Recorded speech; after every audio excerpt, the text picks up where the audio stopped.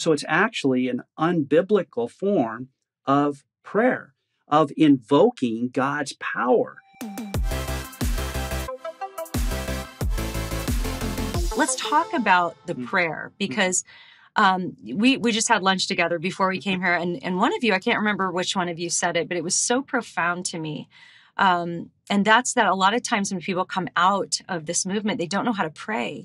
And they feel really stunted in prayer, because prayer is such a huge part of this movement. And it's a very specific theology of prayer. So I wonder if one of you could talk about that.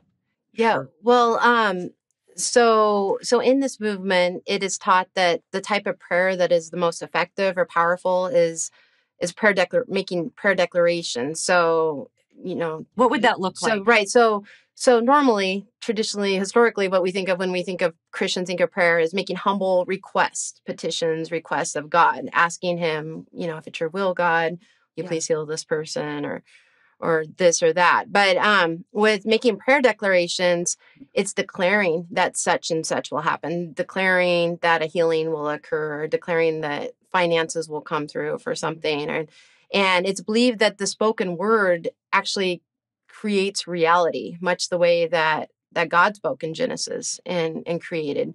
And this is a word of faith teaching that has been incorporated into the New Apostolic Reformation. So it's seen as like this lost truth that was restored through the word of faith movement. And then it's part of NAR, a really pivotal part of NAR theology.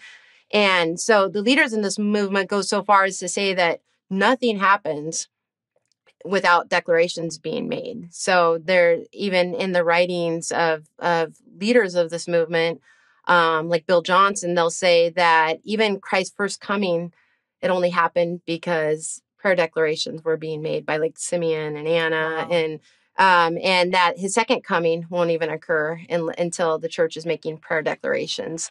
And so literally nothing happens in the kingdom of God without first there being prayer declarations that are being made. And interestingly, though, they often just refer to it as prayer, and what they mean is prayer declarations often. So like when this Olive incident happened, in the media, and they were being criticized because major media picked up that story, large newspapers, and they were saying things like, we're just praying. We're just praying that it's, and people are like, what's wrong with them praying to ask this little girl to be raised from the dead? Who could object to that? But they weren't just praying, like Christians normally think of prayer. They weren't making requests of God. They were declaring that she would be raised from the dead. And that's a totally different thing. And so what you'll find in this movement is they often equivocate on terms like prayer. Yeah. And that's one way this movement has been able to grow and gain so much influence among unsuspecting Christians, is because they'll use terms like prayer, but they've redefined it and given it a new meaning. In many cases, they're talking about making prayer declarations. Yeah. And so they're able to kind of stay under the radar. Well, Doug, you're a philosophy professor, so she just mentioned they're equivocating. Can you help our audience understand, like, what is the equivocation fallacy, and how might that manifest in an example in this movement? Well, you can equivocate in an argument and commit a fallacy, which is a mistaken reasoning. It's a crime against logic. Yeah. Or you can equivocate just by switching up the way you're using terms without using them in an argument. So you might not be committing a fallacy just because you're equivocating. So in the simplest sense of the term, it just means that a word that is used with one sense in mind somehow switches during the course of conversation to have a different sense. And it might be that people, parties to the discussion, don't catch on to the switch. They don't notice the sleight of hand or the change in language or meaning of the same language. So here it's prayer. The key word is prayer. And so when we talk about prayer and we are prayerfully expecting God to respond to our desires for healing for someone, for example, we would call that petition, but we don't always use the word petition. Let's say we pray for that person. All right.